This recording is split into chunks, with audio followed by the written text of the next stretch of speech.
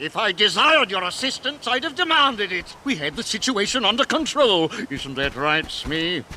Oh, yes, Captain, completely. We would have cleaved those fiends to the brisket, we would. Why, I'd have given them a little of this and this. And don't think your efforts mean you'll get a share of me treasure, understand? I'm not after your precious box, Captain. I'm looking for a person. A boy wearing a mask. Ring any bells? No, not a one. Figures. Smee! You blithering barnacle! We're off! We shall leave this place before the light draws them back again. Hey, hold on. What did you just say about the light?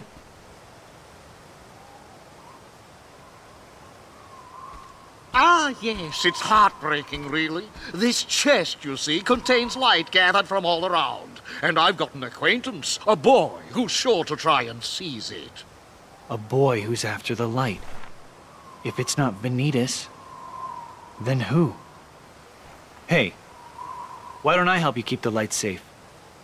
Maybe you could tell me more about this boy who's troubling you. What's his name? Peter Pan!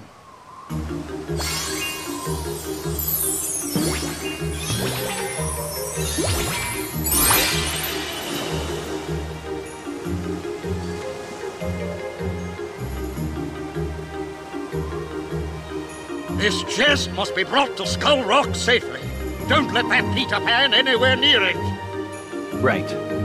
I got you covered.